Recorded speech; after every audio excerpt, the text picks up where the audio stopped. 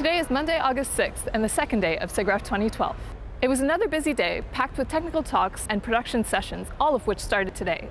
Some of the highlights were a presentation on Marvel's Avengers and Pixar's talk on Brave. Be sure to get in line early to get a good seat for upcoming sessions. ACM SIGGRAPH presented their annual awards for Computer Graphics Achievement, Significant New Researcher, Lifetime Achievement in Digital Arts, and their Outstanding Service Award to the 2012 honorees.